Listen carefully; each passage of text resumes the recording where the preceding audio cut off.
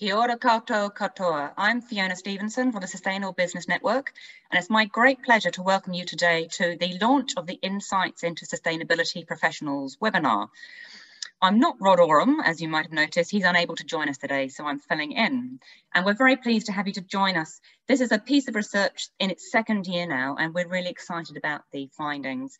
It started from Sarah Holden of Oxygen Consulting, and it's been a great collaboration between Oxygen, Sustainable Business Council, Sustainable Business Network, and AUT University. And it's great between us to pool our knowledge and see what's happening within the sustainability profession. It's a relatively new profession in terms of longevity, but we're seeing some really interesting trends in the growth in the profession. And that's what we're going to find out about more today. So the way we'll run this, Sarah Holden, the Director of Oxygen, will talk in a minute and present some of the main findings from the report. We'll then hear from three of the other partners with their main takeaway, and then we'll open up to a panel of speakers from across the sustainability profession. And you'll have the chance to ask any questions and find out their thoughts. So do fire them through. There's a Q&A function on your screen. So if you have any thoughts as we go through, just send them through and we can answer them later. So without further ado, I'd love to introduce Sarah. So Sarah Holden is the Director of Oxygen Consulting, and she's the brains behind this. This is her baby. She came up with this idea over a year ago, and it's grown from there. And Sarah, really interesting findings. I'm looking forward to hearing all about them. Over to you. Thank you, Fiona. Kia ora koutou, and thank you to our panellists today as well, Claire, Amy, Alec and Holly, who will be joining us. I'm really looking forward to hearing your take on this research later in the session. All right, now let's get this presentation up. A little bit of there. Here we go.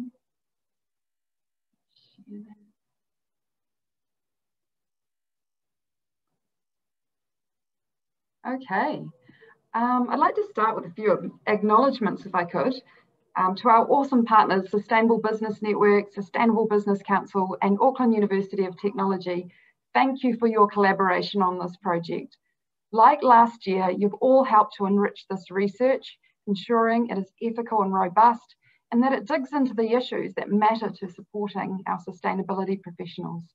So thank you for the value you bring to this research and for organising and hosting this launch event. I'm really proud of what we've collectively achieved. A special acknowledgement as well to Magnus Williams and my team, who has seen this project from start to finish. A process that started in November last year, working through ethics approvals, survey setup, number crunching and analysis to bring out the final report this week. Thank you so much, Magnus, for the massive work you have done to ensure this research took place again. And finally, it wouldn't be possible to have this research without the participation of our sustainability professionals. So thank you for the time you set aside to provide your considered responses. We hope that this research will further support and grow your profession. A few reflections before I present the 2021 results. When we did this research for the first time last year, pre-COVID, it shed light on the sustainability profession. It provided a foundation of knowledge to organisations looking to specify and support these roles, and to students looking to get into these roles, and to existing sustainability professionals seeking to understand the pathways for career progression. We've had more than 300 downloads of our 2020 report from the Oxygen Consulting website alone, and I'm aware it has been shared further, as was intended, as an open source report. It has been used by businesses and organisations, recruiters, learning institutes, consultancies, students, people looking to transition into sustainability out of their current role, and of course by our sustainability professionals themselves. It has received interest both here and abroad. I've had so much positive feedback about the first report, and it's encouraging to know that it is helping so many groups in a variety of ways. Like last year, the purpose of our 2021 research is to grow the sustainability profession, and I'm absolutely thrilled that this year's results support the idea that it may be fulfilling this purpose. What we have seen in 2021 is that despite the impact of COVID, our sustainability profession has continued to grow. With the global pandemic having a huge impact on jobs within many industries in the past year, we're aware that the sustainability profession has not been immune. Anecdotally, we've heard about sustainability job redundancies and of some organisations suspending their sustainability agendas immediately after the level 4 lockdown last year. Now, while this research does not pick up those who lost their job in 2020, we are aware that many of these people have since gone on to take up sustainability roles in other organisations or even set up their own business in sustainability, giving them the opportunity to participate in this research in their new role.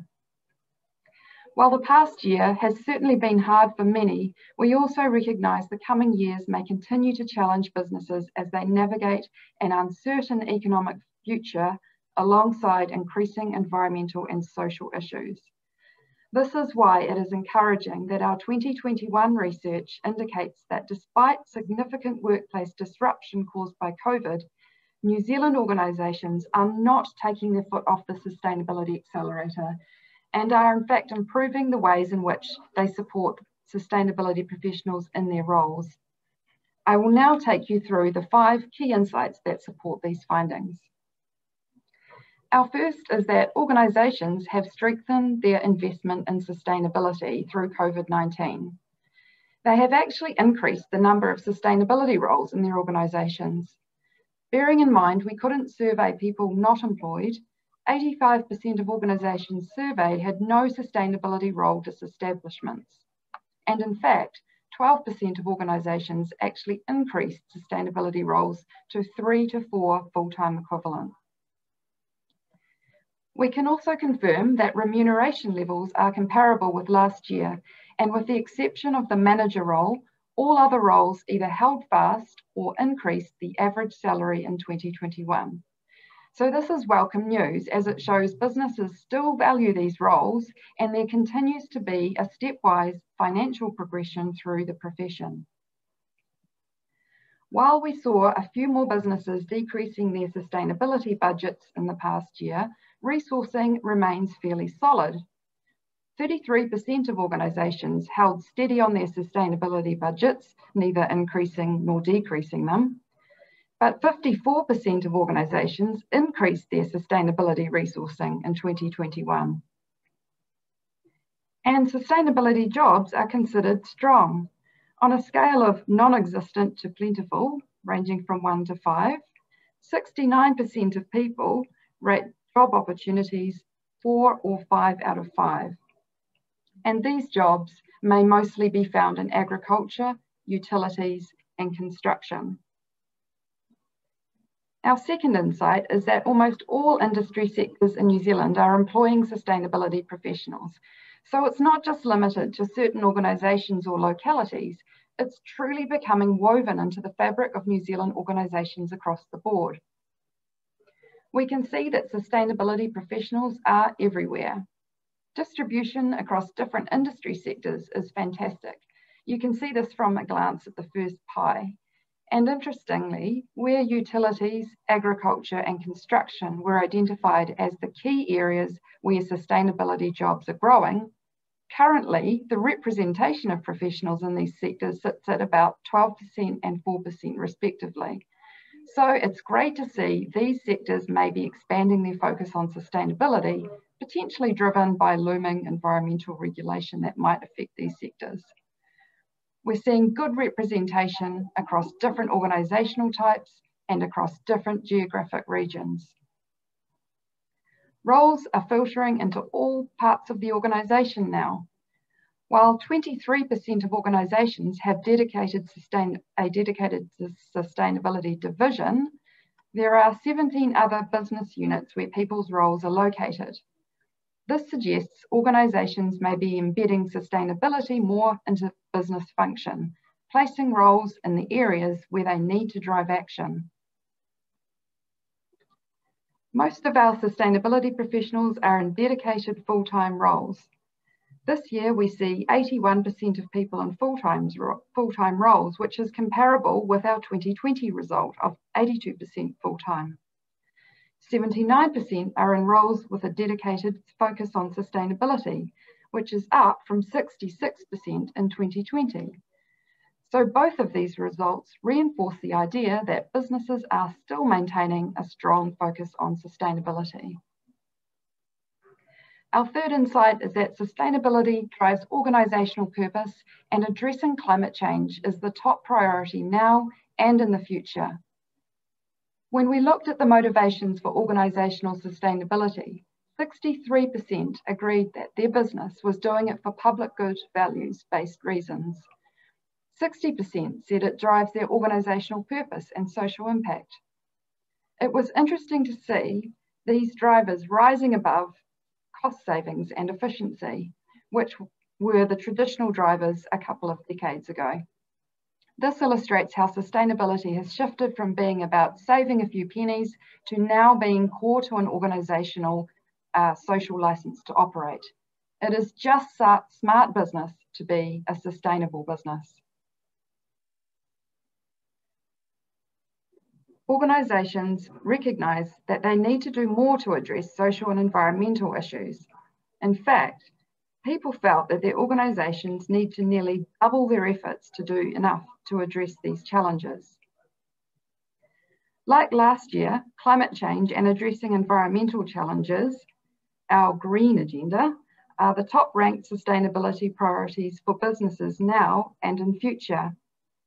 Interestingly, we added in financial recovery, but as you can see, people rated this as the lowest future sustainability priority, which does give us some confidence that people see this as not going to be a long-term challenge for businesses in the same way that climate change is.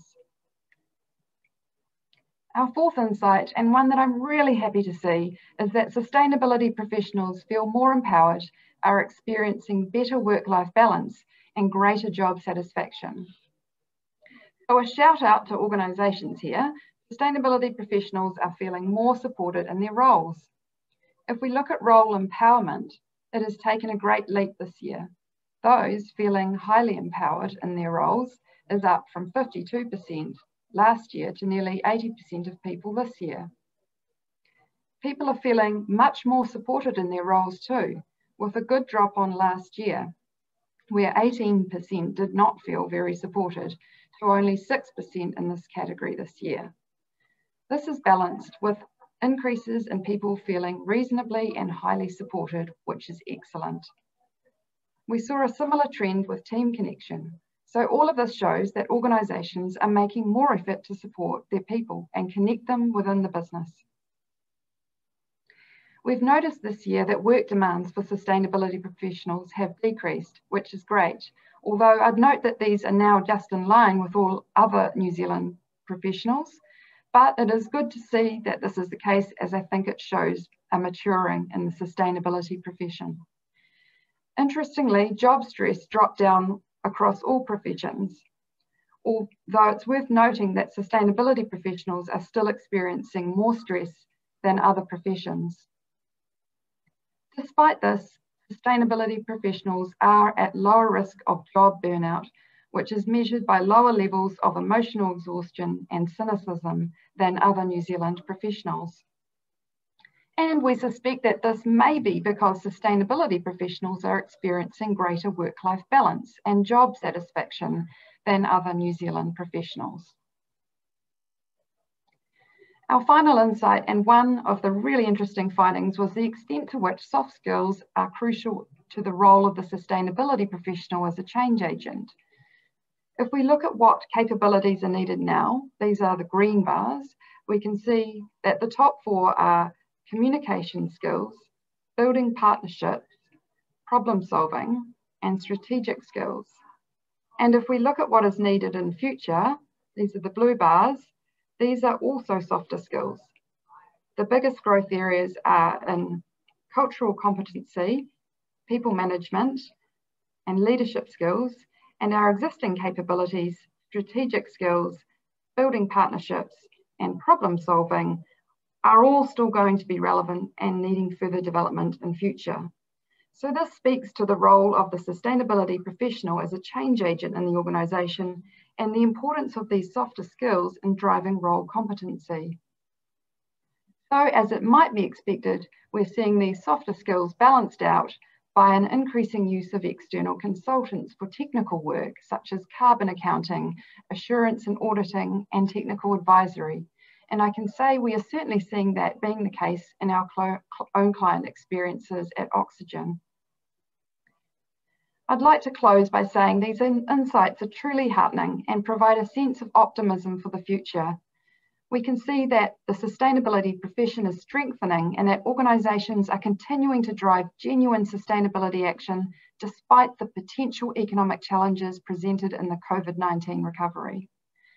Our sustainability professionals' strength is in their softer skills, leadership, communication, problem solving, relationship building and influencing, key skills to being an effective organisational change agent in an adaptable world. In a critical year when New Zealand is turning climate legislation into action, sustainability professionals and their organisations are stepping up. Ngā mihi nui kia koe, thank you.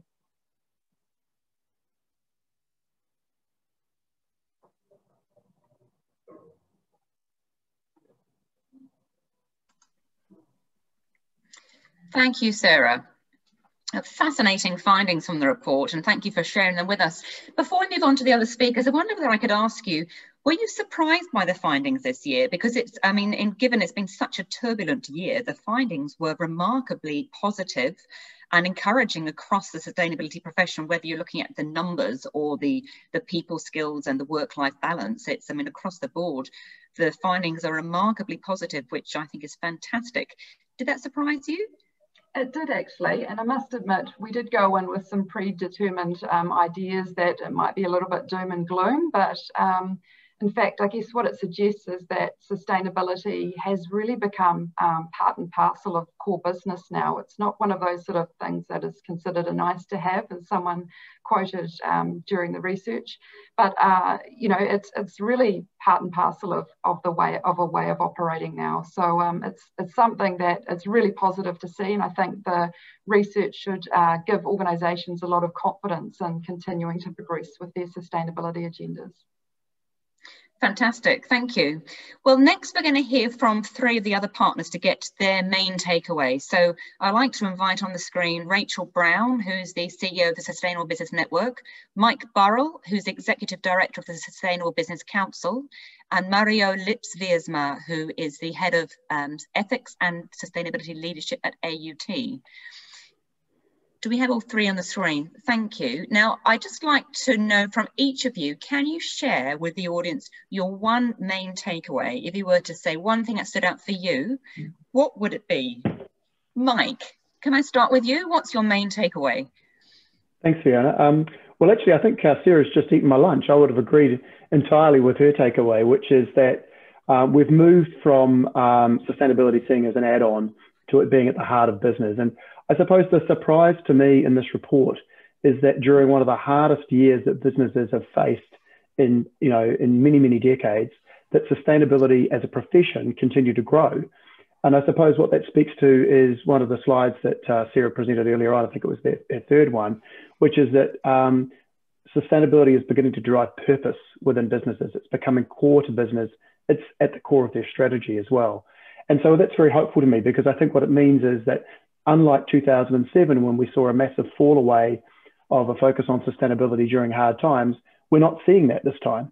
So to me, it's a very different situation from where it was, say, 13, 14 years ago.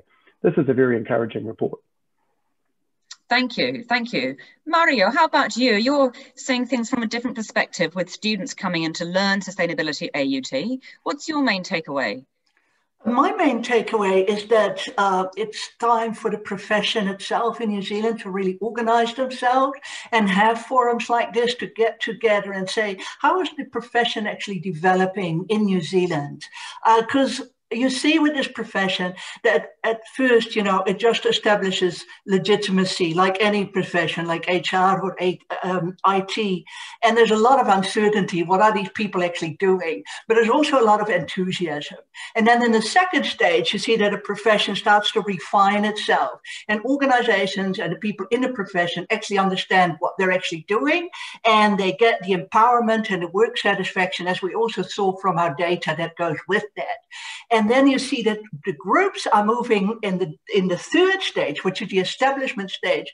You get junior people, you get people at CFO high levels, and the junior people are really happy because, hey, it's a great profession to be in. The people in high levels are really happy because they're, you know, they've really moved from being to the core, from being from the periphery to the core of the organization. This is now important, as Mike also said, and Sarah. It's the people in the middle that at that point, and we can see that in our data, are starting to wander around. Whom should I actually have access to? Where is my position best placed? How about my career progression? And so it's important to collectively, professionally look at that group. It's really important because we saw from HR and IT professions, if that's not well addressed, those people, you start seeing most turnover. If it is well addressed, you really get a lot out of those people. So it's an important time for the profession and organizations to look at the profession, for the profession to look at itself and be really well supported. Wonderful, thank you. I like the way you talked about lots of happy people. That makes me feel good. Happy people at all different levels. Fantastic. Rachel, what's your one takeaway from the report? Kia ora tātou. Thanks, Fiona. Again, I just want to acknowledge Sarah and Magnus. Wonderful work, really great report, and I really hope you all enjoy reading it. My biggest thing, there's a couple of bits that have come out. One was around the context. So Mike was talking about the context that we're in, what happened in 2008 and going forward. What was really different for me this time was that we had the right conversations going on in Aotearoa. We had a government that was really committed to keeping climate, waste, biodiversity loss, inequality at the top of their agenda. But we also had a media that was doing that too. So we didn't lose those conversations through COVID, which was a really positive thing. And then when you think about the skills pieces that Sarah was pointing out in her presentation, the skills piece where people were saying, we know we need all these transformation skills to come through in our own profession, that was really good to see. But they also recognised they needed to double their effort.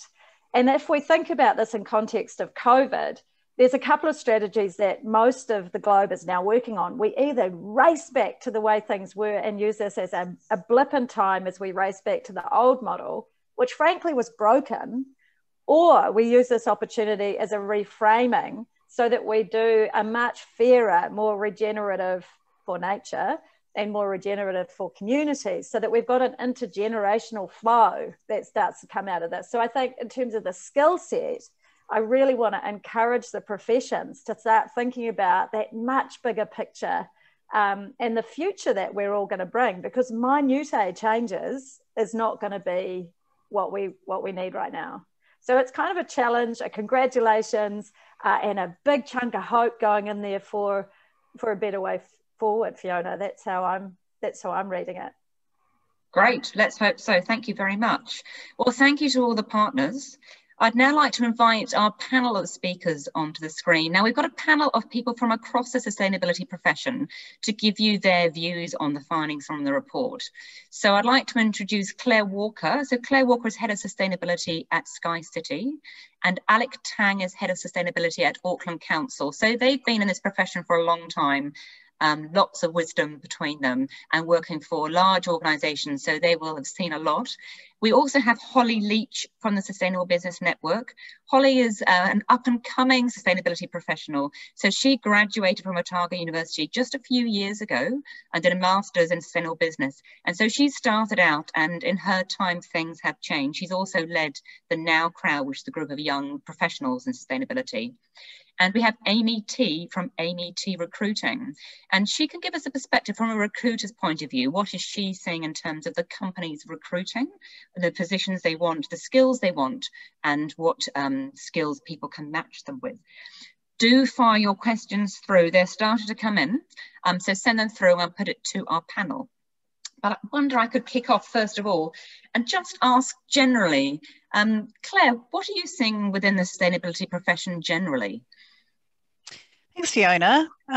Look, I think what we have seen throughout COVID, which has been really interesting, is almost the cementing of the importance of social license as an integral part of a wide range of industries and organizations.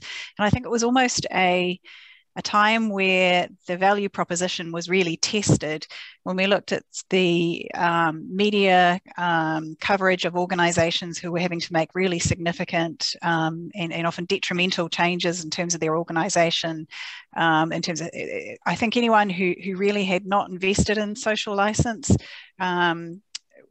was tending to be beaten up fairly badly in the media. And I think it's, with the massive disruption and change that all organisations saw to a greater or lesser extent. In my organisation at Sky City was certainly kind of at the epicentre, if you like, of the impacts of COVID.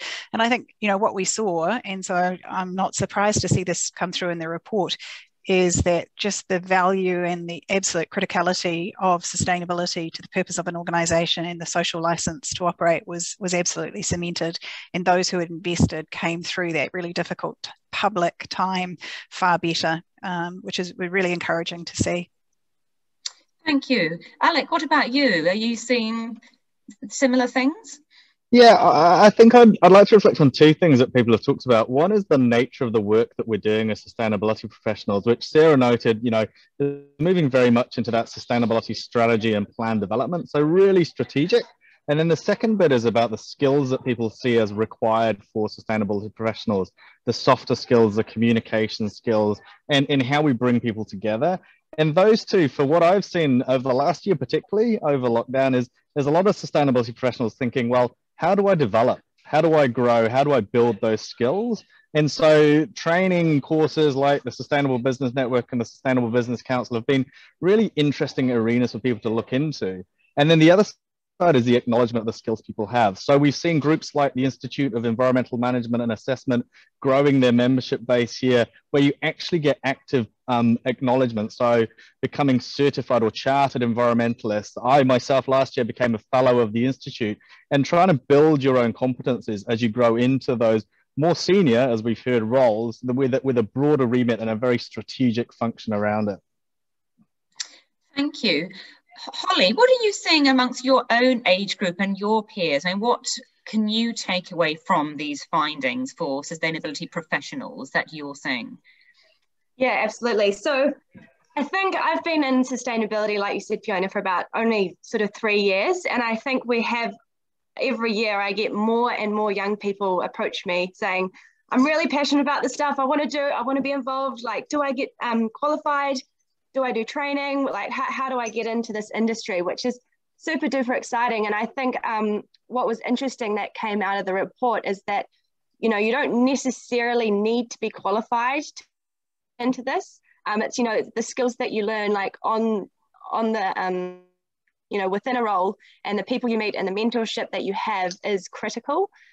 So yeah, I would sort of say that, and it was also obvious in the report that sustainability professionals come from across the board. It's all industries, all departments within an organization. So really building on your current role, and then sort of digging deeper in where you can be making a difference in terms of sustainability within your organization, and then going down that track. Thank you. Amy, what are you saying from a recruitment point of view? I mean, Holly mentioned some of the skills there and the background necessary, or, how much training you need. When you see companies recruiting, have you seen a change in what they're looking for, or what would you say are the core skills or training that would be helpful for people who want to get into the space? So what I see a lot of, Fiona, is organisations who want to move the needle in terms of their sustainability practice. So they're often looking for people that are quite proven. If they're recruiting externally and bringing someone into the organisation, then they often want someone that can really add value, both the technical hard skills, but also absolutely the soft skills. And without that ability to influence and have credibility, both with the executive and the board, it'll be very hard for people to get taken on. In terms of the more junior graduate workforce, we are seeing a lot of interest in that, and often bringing people through an organisation's graduate program or in other parts of the organisation, so that sustainability professionals can learn the business more generally, develop their skills, and then be able to move into sustainability as a specialisation. And also a lot of people in organisations who are actively trying to break down the doors of their sustainability units and get on board. So it's a very in-demand area. But we're also seeing a lot of candidates who are, wanting, if they are open to move to another organisation, then they're actively asking about the mentoring and the development and the opportunities. So they'll be much more attracted to go to work for an organisation where they know the leader is interested, is involved in SBN and SBC and the Climate Leaders Coalition. All of those things are seen as really positive signs by candidates if they're looking at an organisation. Thank you very much, Amy. Now, the questions are starting to come in. I've had one here that I think you might be best responding to. The question is, are you seeing mid-career professionals changing career direction into sustainability? And how would one go about this?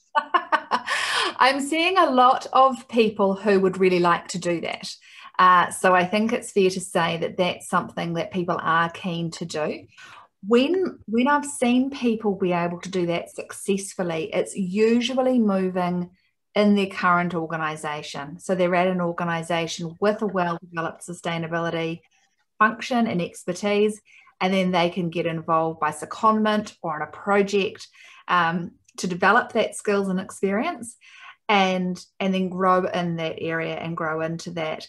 It is harder in any functional expertise to make a move to a new organisation and to a new area in that mid-career point, because you'd really have to go back and start from scratch.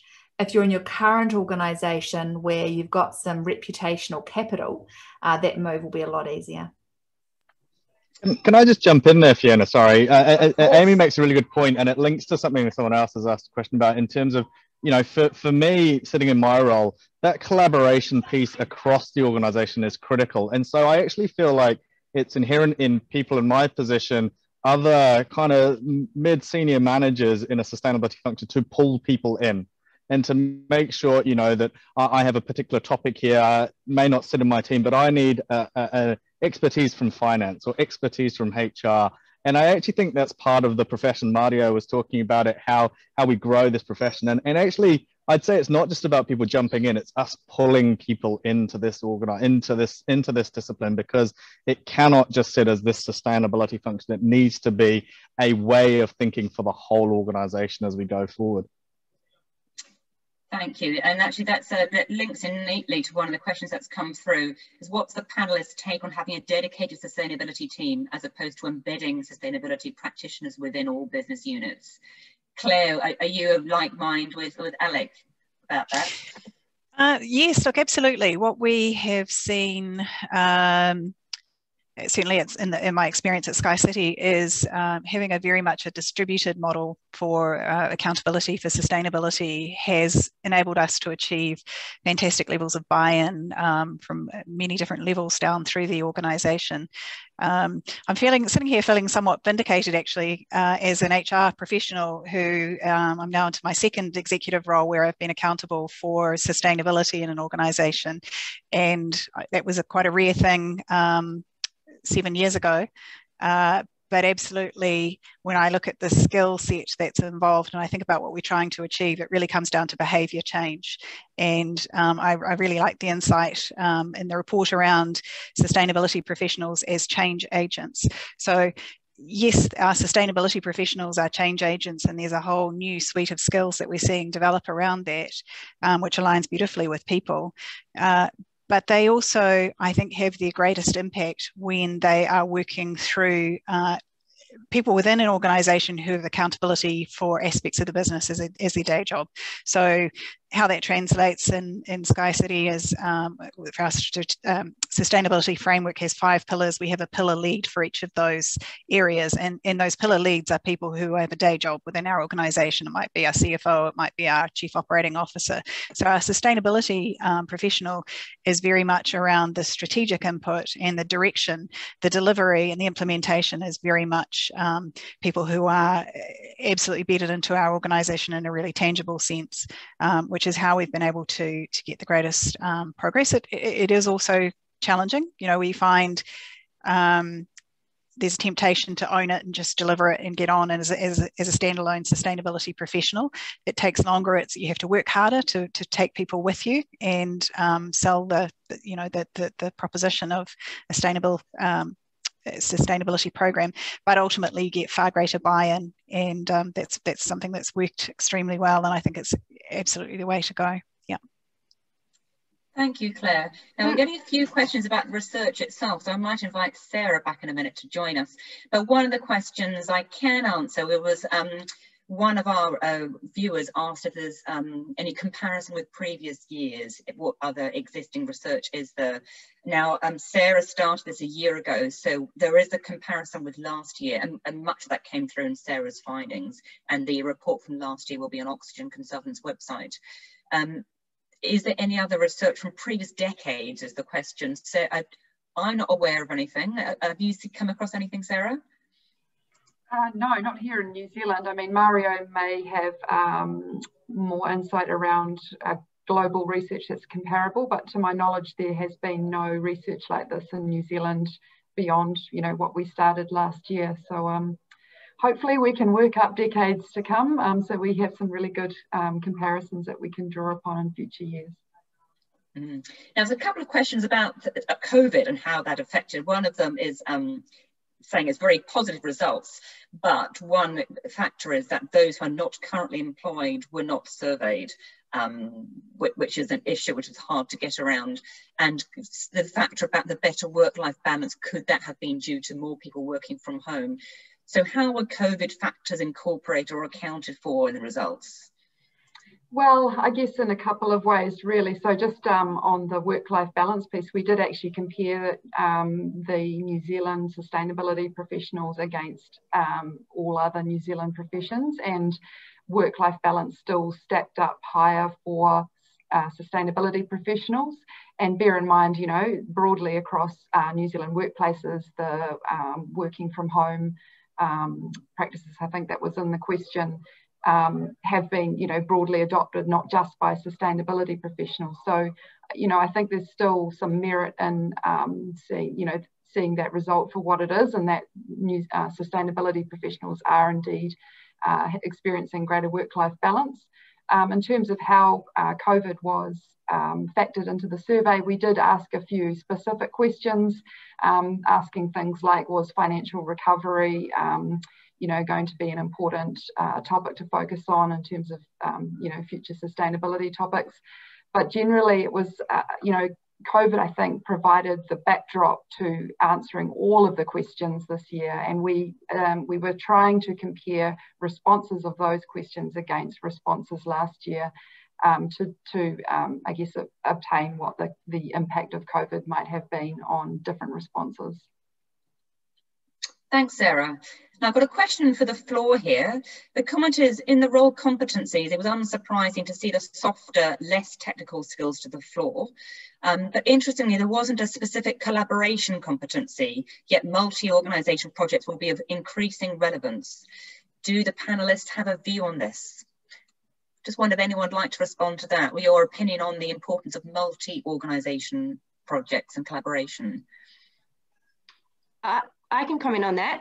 I noticed that as well, and I was super impressed and was like, woohoo, we're seeing a strong need for building relationships and collaboration. And I think we're seeing that as well, you know, at SBN, you know, a lot of organisations coming together and wanting to solve these problems collaboratively, which is really promising. You know, I think most sustainability professionals will think that we're not, you know, getting to the scale and pace that we need. So I think, yeah, solving the problems together, we've got more of a chance of getting there. So I was stoked when I saw that result. Great. Any comments from anyone else on that one? I'd just add that I think across the board, we're seeing a focus on collaboration and the idea that that multi-organisation approach is the way to get system change.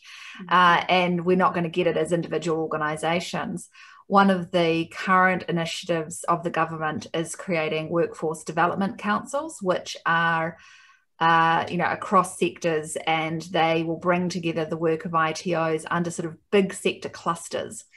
And we're putting boards together at the moment for those entities. And one of the really key themes is to have sustainability embedded into all of the workforce development and industry vocational training initiatives.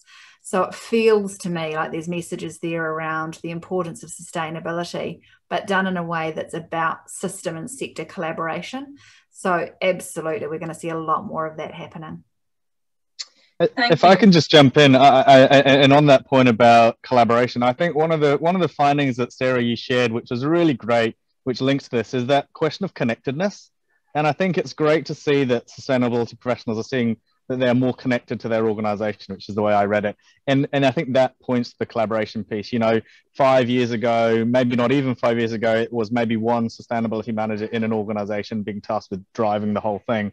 And actually now we're seeing that the recognition, Claire, you talked about needing to pull people in, needing to collaborate more is really important. Just to reflect on one of the other questions where it said, is it one or is it many? I think the nature of your role is evolving, and there's a collaborative need, but there's also a need to make sure we are heading in the right direction. And so it's kind of an interesting tension where you want to bring people together. There's a huge amount of enthusiasm to do some cool stuff, but there also needs to be someone going, is that the right thing we should be doing from a sustainability perspective? Are we actually addressing the most material issue, or are we just doing anything? And I think that's the role that I see a person who may be the sustainability officer or maybe the sustainability manager having to build that ability to bring people together, but also be quite forceful to say, no, that's not what we should be doing, or this is actually the way that we should be focused.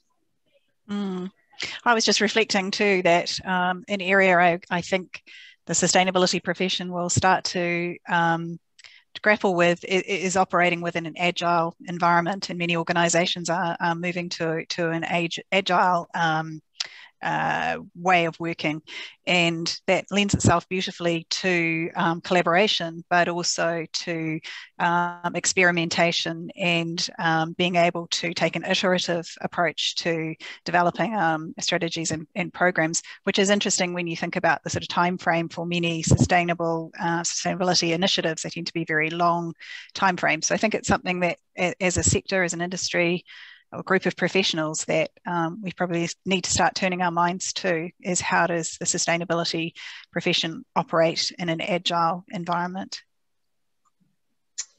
Thank you. The question here about the not-for-profit and charity sector, pointing out that only 11% of the responses were from this sector, and yet they're implicit in much of the work being done. Sarah, I know that the research went out as wide as possible, encouraging anyone working in sustainability to respond, didn't it? I don't know whether 11% is indicative of the profession as a whole. Don't you have any thoughts on that? That's the challenge with young research like ours, is that we're still trying to get a really good understanding of the demographics of sustainability professionals. Sorry about the lighting. And in fact, I think that's a core part of doing this research year on year, is to start to establish in which sectors we're seeing it repeatedly, and that's something that we'll learn more and more over time, but also as more and more people participate in the research. Thank you. Question here, is there much current knowledge of organisations within the mental health sector that focus on sustainability? Don't know if anyone can answer that, whether there's much knowledge there. Perhaps not. Perhaps that's our answer of no one knows. We're not sure. That's okay. Now, a question here. Someone's getting lots of questions from students across many disciplines and degrees about getting into a sustainability career. And there's lots of examples of career fairs and recruitment events for other professions. This person is putting one together in September for sustainability. Are there any thoughts from the panelists on what that should look like? We need to keep the great talent coming in order to address the challenges we face. So there's a question for you all. For a careers fair on sustainability, what should it look like? Might bring Mario back into this one if you're still there, Mario, because you have a lot of contact with students and you might have some insights here about what would be most useful for what they want. Any thoughts from you on that? Sorry, just unmuting myself. Yes. What we know from young people in terms of what attracts them to the sustainability profession, so that is then what you would want to speak to, is first of all, that this is the first generation coming out of high school already with a lot of sustainability knowledge. And so the biggest interest is, how do I make a difference? How do I apply this? How do I not keep standing on the sideline when I'm actually worried about what is happening in the world? So I think that is a really important thing, to translate whatever you're going to do it into action, into what they can actually do. I think it's really important. The second part for young people is that they are a more individualistic generation, but that they are realizing that they can only make a difference when they get connected up to bigger networks. And so that systemic thing that people already talked about, if every young person in their own household thinks about what difference can I make, they're actually starting to feel hopeless and disempowered. Whereas if they are connected to networks and you can facilitate that somehow, then I think you can really onboard them really, really fast in very positive ways. The third thing is that I don't know if I can say this, but I think I should, that maybe their expectations are sometimes a little bit too high. So it is also about saying, well, this is what a junior role would look like in these type of organizations. You're not immediately going to have strategic impact. And these are the skills you need to learn to become like an Alec or a Claire or, this is kind of what the trajectory will look like, I think. If I just jump in, Mario, and I've been lucky, so I've been working with Mario and lecturing to a whole bunch of great students, and I just reaffirm that there's a question like, what does a sustainability professional do? And I think if you had that careers fair where you had people going, well, actually, this is what sustainability looks like for me, but actually what someone else looks like, it's over here, and these are the different things that different people are doing, because it's not necessarily constrained to you just doing X, Y, and Z. And I always talk about, as a profession, it is about change. It is about effecting change in whatever context that you happen to be working in. And the last bit that Mario raises, which is great, and Holly can probably talk to this later, that connectivity of students nowadays is amazing. The amount of clubs, the amount of things that they're getting on with, aside from just studying. And I remember when I studied, it was like, go to lecture, go home. May have gone to the pub on the way, but there's a whole range of other activities that's going on. So that knowledge of connection and the importance of connection to drive this change is so already really mature within students coming through universities. It's fantastic. Absolutely. Thank you, Holly. Anything to add? Yep. Yeah. Well, I think, with the student strike for climate going on, we know that these young people are terrified of what their future looks like and the impacts of climate change. So absolutely, Alec, that importance of connectiveness and networks and, being surrounded by other like-minded people and feeling empowered, that we are going to get there and that there is hope, I think is really, really important. And I think also what we're seeing is, this, I've seen it in the past couple of years, is the huge focus on climate change. So I think there is also probably a need for people going through uni to look at sort of climate science and climate reporting and accounting and all that stuff. I think that's probably a growing profession that's coming through. But yeah, I mean, sustainability is across the board. So I think for your career fair, it's important to get, representatives from everyone there speaking about their experience. I very quickly say something about also the diversity that we might see, and I'm stereotyping here, I am aware of this, but that you might get, say, a typical Western female student coming through being interested in one particular area like climate change, and you might get, say, a Pacific Island student coming through might be more interested in some social aspect of sustainability. You might get an Indian student coming through that is more interested, about an international aspect of sustainability. So that we're also aware that just because we're doing sustainability, diversity doesn't disappear out of the window, and that it's really important to integrate these things. That's very well said, Mario. And I was just thinking also about, given the New Zealand context, that it would be fantastic to have an iwi, a te ao Māori perspective as part of a careers fair in terms of, inclusivity, and I think some really, really, really interesting perspectives. And I was just delighted to see iwi engagement coming up the priority list in terms of organisations focusing on sustainability. It's certainly something that we, have been in the last few years in my career far more focused on, just in terms of the New Zealand bicultural context. So a career fair for professionals, to see that that's a really important perspective to learn and understand early on in your career would be fantastic. Sorry, Fiona, I just want to jump in there because that's a really important, Claire, comment about te ao Māori and how critical that is from a sustainability perspective.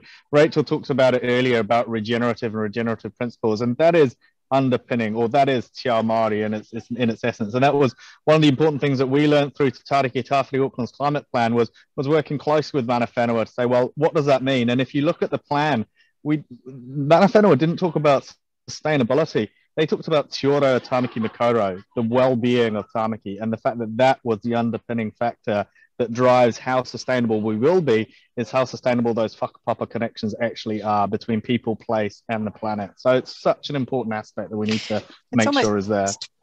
It's almost, as a element of a sustainability professionals, coming through the university or whatever pathway they have, in my view, absolutely essential. And again, Mario, really insightful comments around being mindful as to how we develop as a profession, still very immature as a profession. And I think in the New Zealand context, thinking about the elements that make up a suite of capability for a sustainability professional, we just need to ensure that in there we've captured the Māori worldview and a Māori view of sustainability in the New Zealand context, but equally relevant in other countries to have an Indigenous view, because it's absolutely fundamental.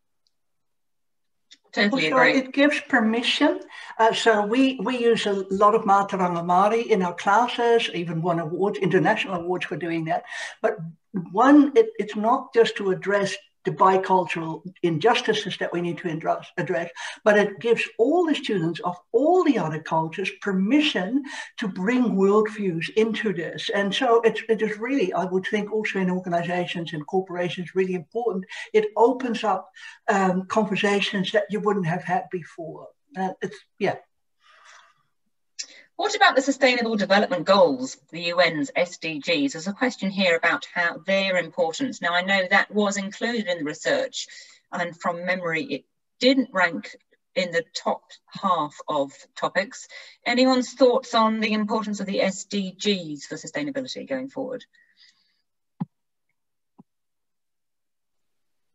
I also noted and found that really, really interesting. It's been a really significant focus for a number of years, and I was quite fascinated to see that is dropped back.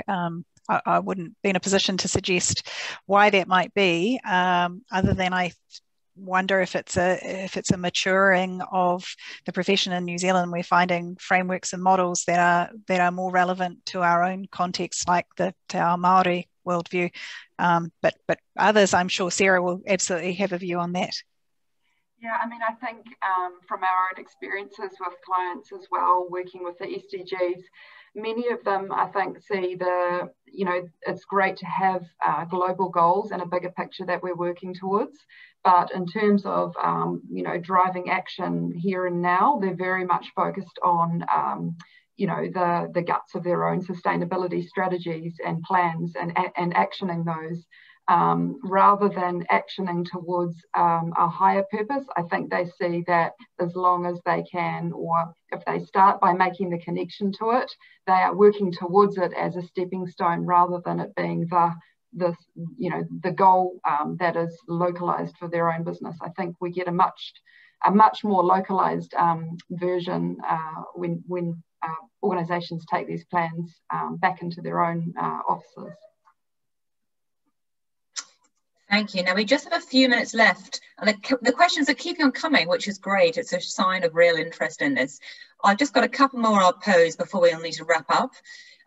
One of them is about the importance of the CEO and senior management team in this, which is a really valid point.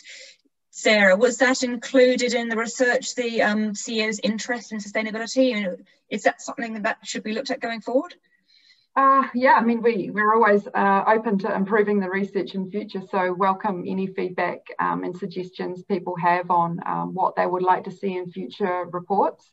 We didn't ask that question this year, but I do know as well, from my own personal experience working within organisations and with clients as well, now it does make a huge difference if your CEO and leadership team are not really on board with this stuff.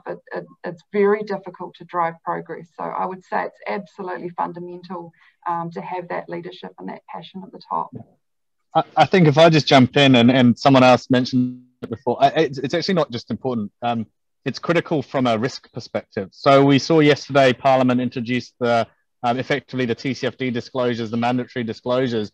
Like if your CEO, if your CFO, if your board is not across this, they are not doing their job properly from a business risk perspective. So it is no longer an optional. Obviously, Sarah, it really helps me as someone trying to drive change to have the CE to give that push from the top down. But almost the push is from us up saying, look, this isn't a nice to have. This is a critical part of your role as a CE. It is a critical part of the directors' roles in terms of their governance and oversight. So it is no longer this, should we have that? It is you need to be across this now going forward. And I think if you think about what CEOs are focused on, they're obviously intently focused, particularly for a publicly listed company, on investors. And there's been a quite marked increase in the amount of interest and focus from the investment community on sustainability, on ESG. So I think that certainly sharpens the focus of CEOs on sustainability. That's certainly what I'm seeing. And just one small thing to add, it's not just the emotional support, but what international research is also showing is that we're getting a group of CEOs. You have the group of CEOs that is not interested, you have the ones that are strongly supportive, but we're getting an important group of CEOs in the middle that are getting more supportive, but are not well educated on sustainability. They don't understand systems issues, all sorts of really important key things for strategic sustainability. So there's a big role for the sustainability officers higher up in the organization to find ways to educate their CEOs in ways that the CEOs don't get upset by having to be educated. Thank you. I'm going to ask one final question, then we better wrap up. So this last question is from someone who's seeing a lot of movement amongst the larger corporates doing some good stuff, and also an increasing number of smaller companies doing great stuff, but there's a gap in the middle of the market. What can we do as an industry as a whole to bridge that gap? Would anyone like to take that question? Got to make it accessible and simple. That sounds like a great note to finish on. Make it accessible and simple. we'll wrap up there. We could keep on going, but I know you've got other things to do. I'd like to extend a really big thank you to all the panelists for giving it that time.